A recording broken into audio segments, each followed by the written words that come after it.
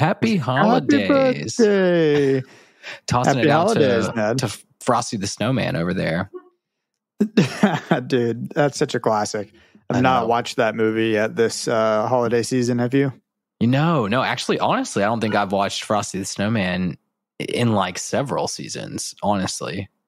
It may be worth doing. I don't know. I think I did last year. I definitely did last year because I remember me and Allie were snowed in at her parents' house and we watched Frosty and the original Grinch show or movie and a couple other just like holiday classics. Charlie Brown, of course. But I'm already like 5 listens into that album. I think I've even talked about it on the actual podcast. So it's been good. It's been a good holiday season so far. Good. We've lacked on the Christmas movies this season. I feel like when we get like cold and cozy in, we turn on The Sopranos. It's like our wintertime show. So we've restarted The Sopranos again. Yeah. Okay. I don't know why. There's something about being cozy, just cozy up with a little of your regatta and your gabagool, and you just watch Sopranos. I can't relate at all to that, but I can appreciate it at the very least. That's great, Ned. Yeah. Well, if y'all didn't know, what we're doing this week is just a little bit special. We are going to give ourselves a little bit of a break and a little bit of time for catch up and to rest, and like we all need to do. So this is just our Christmas little bonus episode. We will not be talking about Adventure Time, but we'll be talking about the never-ending adventure of life and holidays and friendship and joy and all those other mushy-gushy things. Totally. All the things that are going on in our lives, I guess. I don't know how deep we'll get into everything. This may just be 5 minutes, but we'll just keep going until it just feels like it's reached its end, right? So yeah. But man, so as long as you want to stick around and hear us shoot the shit, that's what we're doing. We're doing... It's like a normal podcast now, right? Yeah, it's we're just doing what like everybody else does. A Rhett and Link style podcast, you know? Yeah, we're just not famous celebrities, and y'all aren't like completely super invested in our lives, but that's fine. It's probably healthy that way. Just two brothers. Just two brothers from different mothers. So what are you up to for your whole holiday season? For my whole holiday season? Well, you know, Allie's been doing the Nutcracker here in Nashville. She's been running that. Not the entire thing, but at least the costume department of the Nutcracker. And we went and saw that when you were in town. Yeah. And not to mention, like, don't downplay that. Cause when we finally got there to watch it, like, oh my, there was like 700 different costumes. So many costumes. Absurd. So many people running around. She's also in charge of the people doing the hair and makeup and stuff. And maybe too much information on her. I don't know how she feels about that, but hey, she's cool. I'm proud of her. She's crushing it right now. And so that's been going on. It's kind of keeping us in Nashville for a little bit, but on Christmas Day, we're going to go down and see her parents and then head down to see my parents, I think. So we're going to be in Georgia for probably as long as we can make it. I would love to make it to the New Year's, like New Year's Eve, and try and do like New Year's Eve in Atlanta or something like that. But as of right now, it looks like the end of the plans that I have stop like Thursday of that week after Christmas or during Christmas or whatever. So okay, we'll see. Maybe you and I can talk about it. We'll see if we can come up with something. Maybe. Yeah. Well, I'll be in Atlanta for New Year's Eve. We'll be driving back to Atlanta. Same thing with us. We stick around here. We do Jackie's family on Christmas Eve, Christmas Day. We'll drive down, do it with my dad on the 26th, Christmas Eve with my mom on the 27th, Christmas morning with my mom on the 28th, and then 29th, 30th, just like straight Jay chilling, probably finally getting some rest at that point, and then driving back up to Atlanta because we got the Chick-fil-A Peach Bowl where the dogs play. The dogs. Yeah, well, then maybe I won't see. I don't know. We'll see, man. I mean, if you want to swing through wherever we end up, we'll figure it out. If I don't know if we're buying tickets for anything on New Year's Eve or unlimited bar access on anything on New Year's Eve, man. I don't know. Well, regardless, what are you thinking for your New Year's Eve resolutions? I know we talked a little bit about maybe going into that. Are you more of a New Year's Eve resolution guy than I am? I feel like you might be. I don't know. I'm pretty sure I probably align with everybody's resolutions where they kind of fizzle out before February. But do you always have them? Are you always consistent? No. I mean, I always think about it, but I'm not the kind of person that like writes them down every year. And then like Jan 1, I'm just like, yeah, this is day 1. Like I'm going to start the grind at this point. Yeah. But I always think about like the consistent one, I guess, for me, I don't know. Yeah. Well, that's as it probably is for everybody. And it factors into what mine are this year, but I'm coming up on 30. We're both coming up on 30 come October and November of this year. Yeah. And next year's our year, man. 2023, watch out. That's what I'm saying. Think of a fun slogan for it. It's my golden year too. So I was born on the 29th. So this is my 29th golden year. So my resolution is to be the healthiest person I can be coming up to. Like I want to turn 30 and be like, it's not just out of your mind. No, not like just gym, but like mentally, physically, spiritually across the board. Wow. And so that factors into not just be like, I don't care if I'm like jacked, but I'd love to be like in the better shape that I've been in through my life. Just like good shape, be able to run, be able to bike, be able to do whatever. But then also I get that.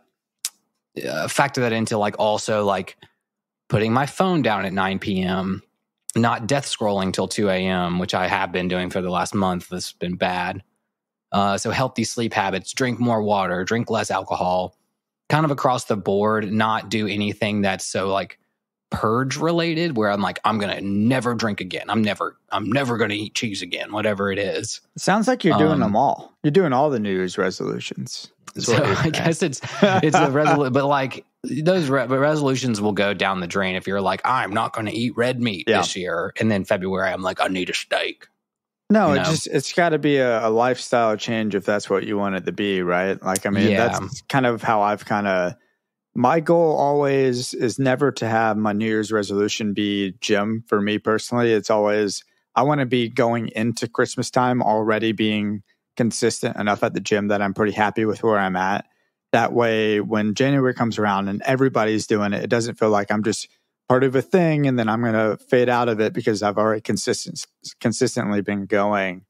So I've been pretty good about that this year, but I definitely understand the like 29 years old feeling that this next year we turn 30 and wanting it to be maybe the best shape of my life that I've ever been in, right? Like, wouldn't that be the coolest thing to do? Just because we have the potential in the next, say, 6 years to continue to grow, get stronger, and be like you're saying, I mean, like at least physically at our peak potentially of our entire lives, right? Yeah. Or our potential peak, because we could still peak later in our 40s if we're not like dedicated or whatever. But it would be really cool to be like 32 years old and be like, I don't know, like physically fit and maybe on top of all the other stuff as well. That would be great too. I think that's exactly how I'm going into it. Of every time I'm like starting a workout habit or getting and be like, I'm just going to get jacked and I'm going to do all this stuff.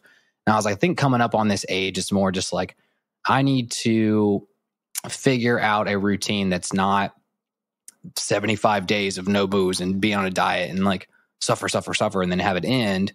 But I also need to not be on the flip side and being like, I haven't moved in 2 days and I've only played Call of Duty and I've only had 17 beers tonight, So getting into a realm of like conscientious, healthy habits, I think is like kind of my that's great.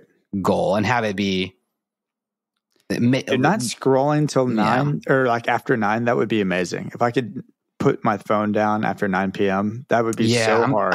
I'm thinking about doing like a phone bucket thing and being like after 9 p.m. the phone just goes in the bucket. Like, and I can watch movies because I love watching late night movies. And if I'm antsy and I want to stay up late, I just don't sit on the phone and like death scroll all night. Yeah.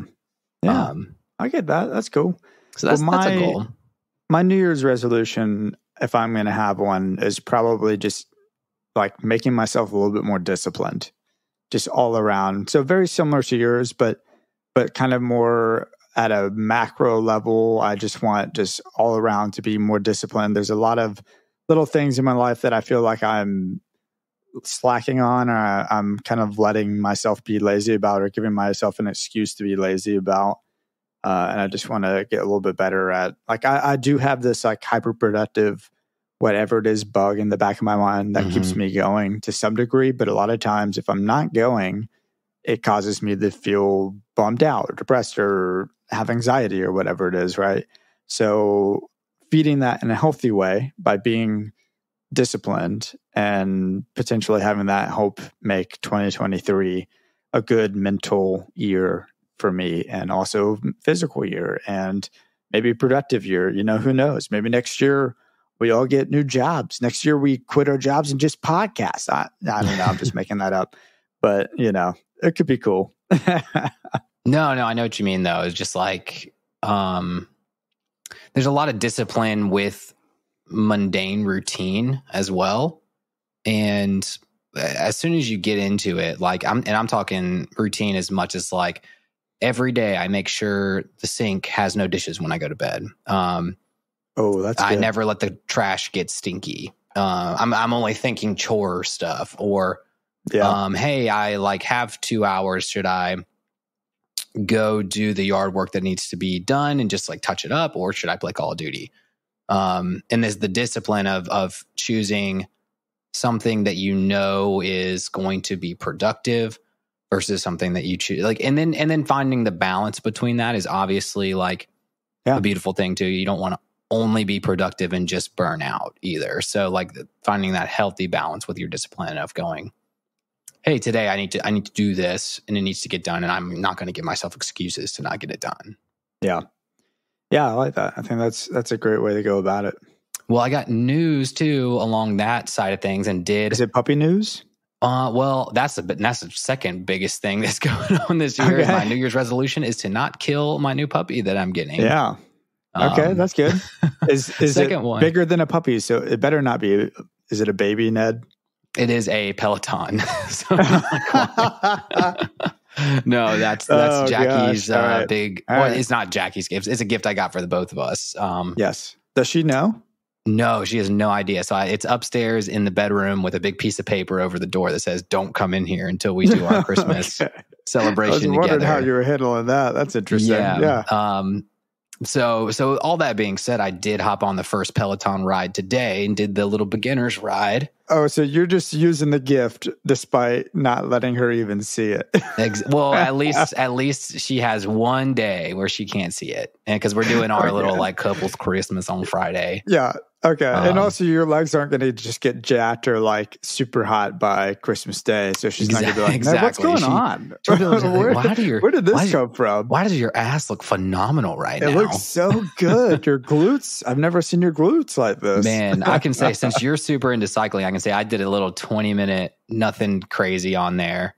Okay. I did some good biking stuff when I was at like F45 Fitness back in the day. Yeah. And I got that feeling as soon as I walked down the stairs, my legs were like just quivering on each step. And I was like, noodle legs. That's a good feeling, man. Especially when you feel the next day.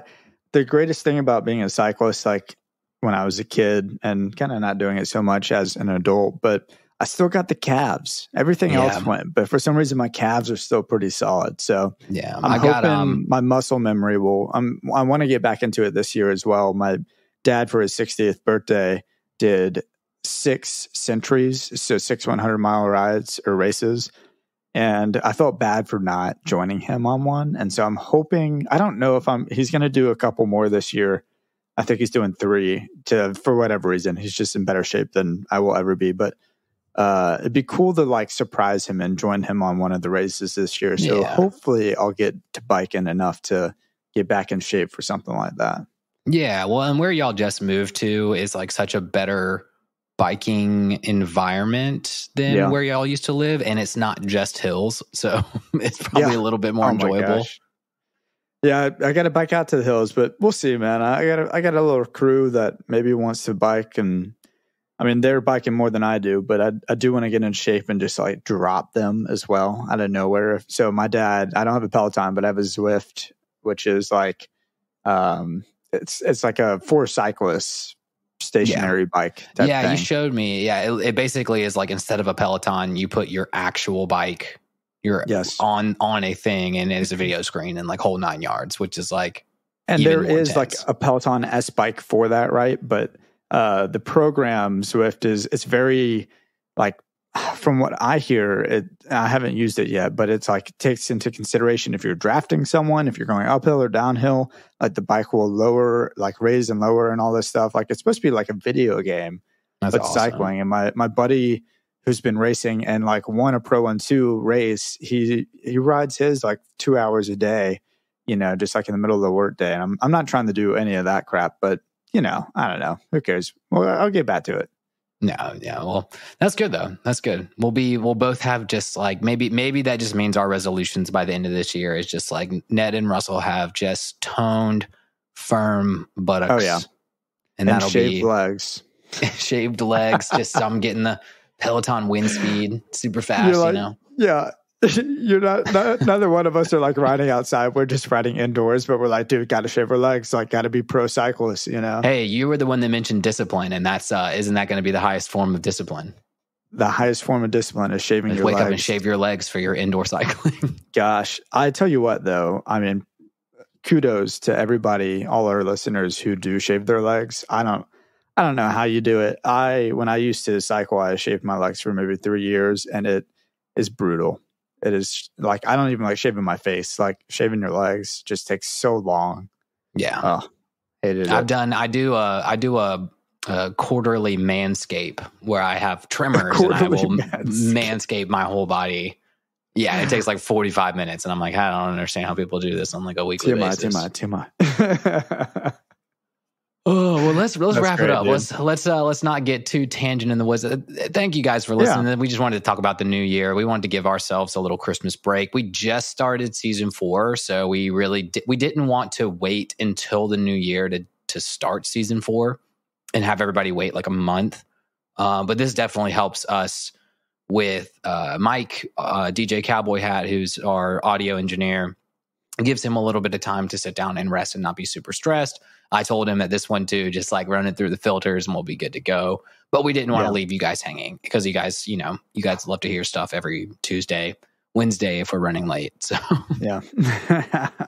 No, I'm glad we got to do this. I mean, this is fun. If people like something like this, we can do it more. And we promise the future ones will be less about fitness and exercising. But you know, clearly it's on both of our minds as we're just at that age, dude. I don't even know how to describe it. Like, it's just bugging me now that I'm just like not in shape and I'm like about to be 30. So that's all it is. It's tough. It's seasonality. Like, you know, it's different seasons and it's kind of just like with work stuff and all that good stuff. You put a lot of other focus and energy into other things that are bigger than if I have an 8-pack washboard abs, you know, which I never have had either. So. Nah, man, you could have an 8-pack and still not be a great person. So hey, I always tell everybody I got a 6-pack. It's just in the fridge. I'm keeping it cool until later. Oh my gosh, you sound like my stepbrother.